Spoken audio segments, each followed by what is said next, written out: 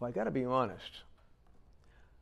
I really love this country. As I travel around the United States, which I have the pleasure of doing every so often, I'm always so impressed and proud to be an American, really. There are so many things that you can do in this country that you can't do everywhere.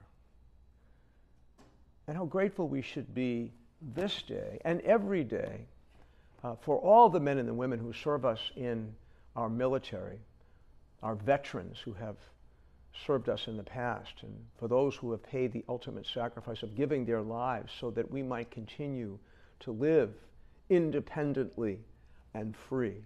Today, our nation, our great nation, celebrates its birthday, in a sense, the date of the signing of the Declaration of Independence, the 4th of July, 1776.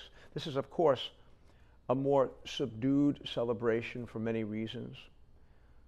We know that there is a lot of trouble in our nation, a lot of disagreement, and a lot of call for reform.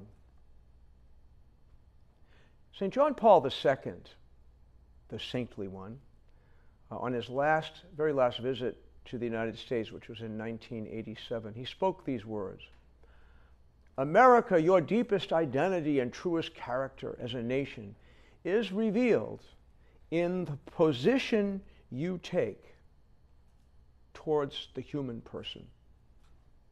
This, he said, is the dignity of America, the reason she exists, the condition for her survival.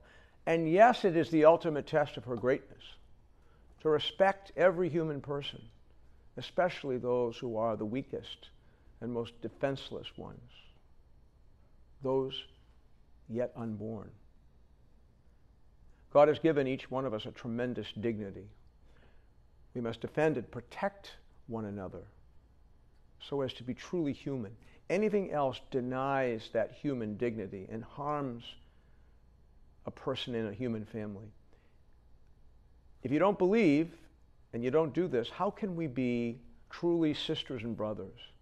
How can we dare to call God, as Jesus taught us, our Father?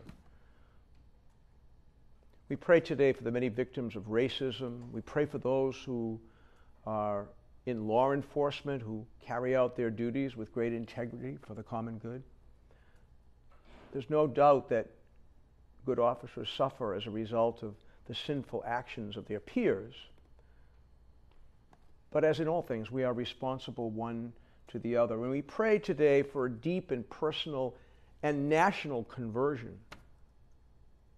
However, we cannot expect to simply kind of pray our problems away without putting forth a concerted effort to effect meaningful change in our communities and in our relationships one to the other.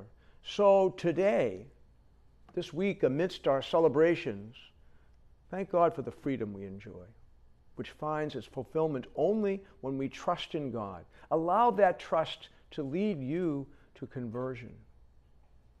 Treasure and respect, as I say, the gift of life, your own and everyone you meet.